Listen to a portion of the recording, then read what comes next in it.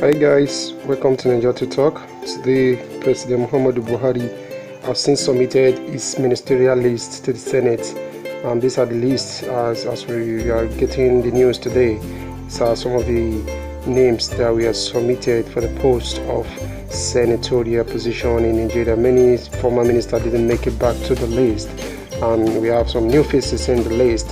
As you can see, we have from Bauchi, Adamu, Ambassador Medium Katogi. From Bayelsa, we also have Timefe Sylvia.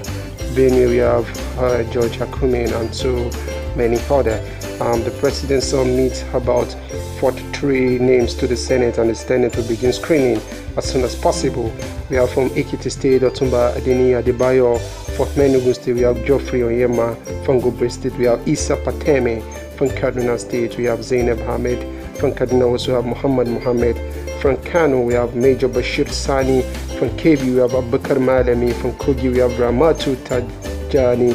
And from Kwara, we have Benisola Saraki, the sister of former Senate President Bukola Saraki in that regard. From Osun State, having Rauf Aragbeshola coming in through that one. From Rivers State, Rotimi Amechi is still, making the list one more time. From Zamfara State, we have Sadia Umar Farouk. These are the names that were submitted for the Senate list. Please do subscribe to our channel to get more.